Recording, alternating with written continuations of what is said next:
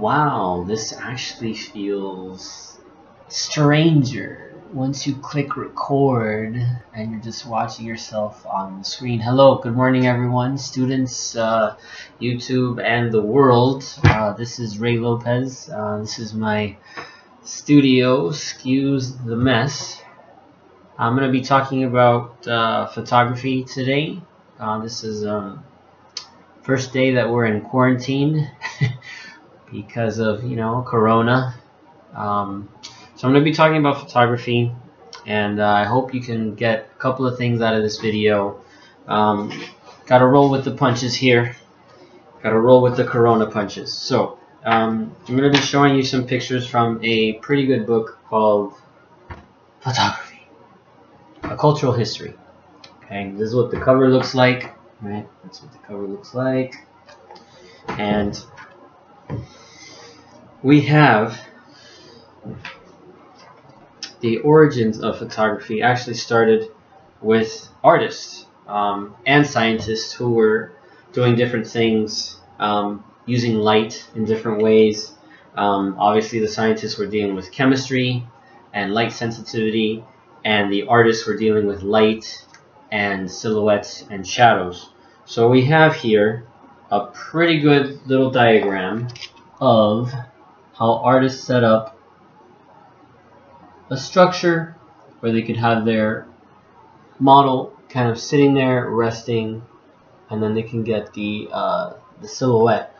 So this is another illustration in the book that's fairly self-explanatory, right? Working with light and a flat support, the sitter was sitting and they would draw the silhouette.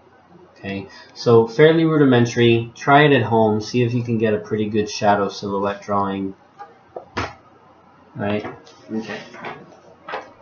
Now the scientists were dealing with lenses and camera obscura and trying to get the light sensitive material onto a paper that then could survive exposure to actual light, right? So we have here the very first photograph that was ever created and frozen and visible in light. Okay, and this is by Niepce. Excuse my French, I'm not sure if I'm pronouncing that right. Joseph Nicephore Niepce, right? Pretty good stuff.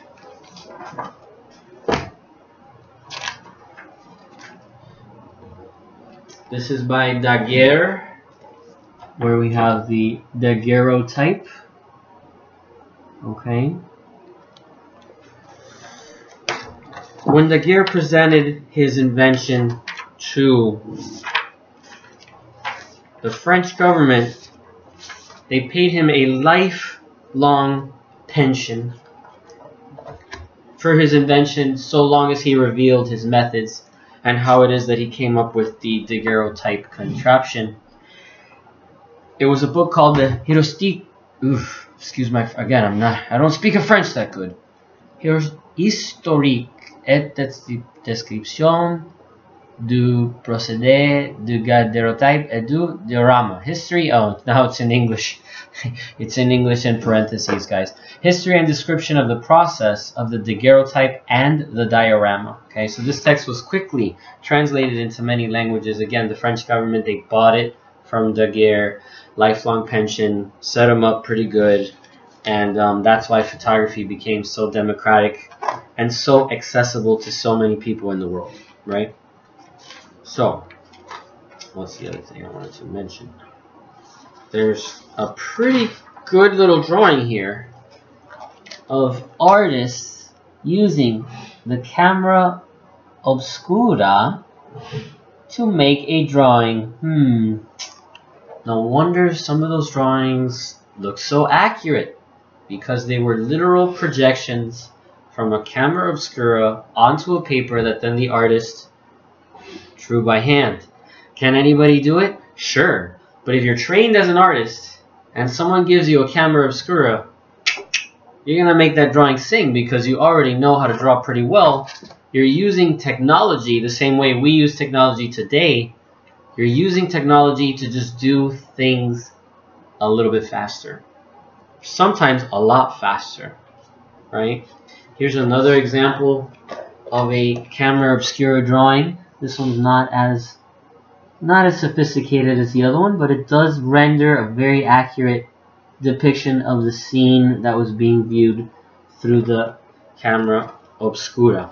Okay, that about wraps up this video. I wanted to talk a little bit about the very beginnings of photography and how artists were using technology and innovation to create artwork, but also I wanted to talk a little bit about the history of photography, and I wanted to show you some samples. I'm probably going to do one more video today about something else. Lopez out. Thank you so much. Like and share. I mean, I don't know, tell your friends that I'm kind of funny. Bye.